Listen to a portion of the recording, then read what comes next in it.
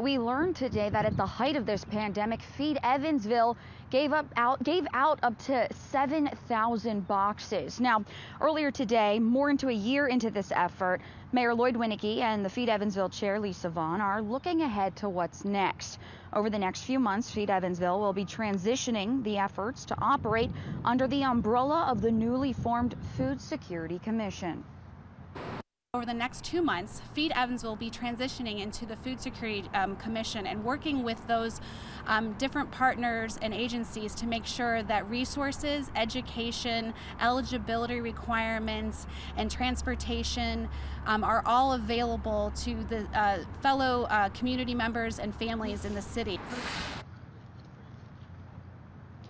Now, June 30th will be the last food box giveaway at Harkey Pool here. After that, they'll be providing food resources in neighborhoods this summer. But until then, you can come out to this community food share every Wednesday.